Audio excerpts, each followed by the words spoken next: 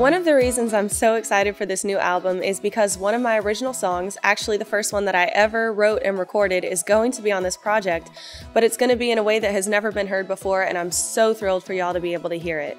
So I wrote this song a couple of years ago with my brother Caleb, and I had a specific audience in mind when I wrote it. We go to a Christian rehab facility every year, and I wanted to write something specifically that would speak to that audience of people.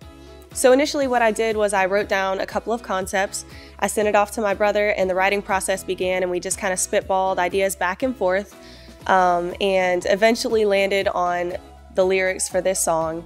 And it's been such an encouragement to me, but it's also been an encouragement to a lot of audiences that we've sang to over the past 2 or 3 years since I wrote it. So whenever we recorded the acoustic version of this song, we went ahead and recorded a music video for it as well. But the thing about that was when we had recorded the vocals, some of us were in poor voice, it just wasn't the best that it could be, and so we decided to re-record the vocals for it.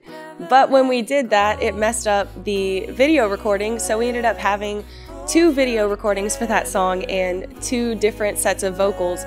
So it ended up being 2 different versions of the song, and now we have a 3rd version coming out on this new album. And that's on YouTube, y'all can check it out there. It turned out really, really great.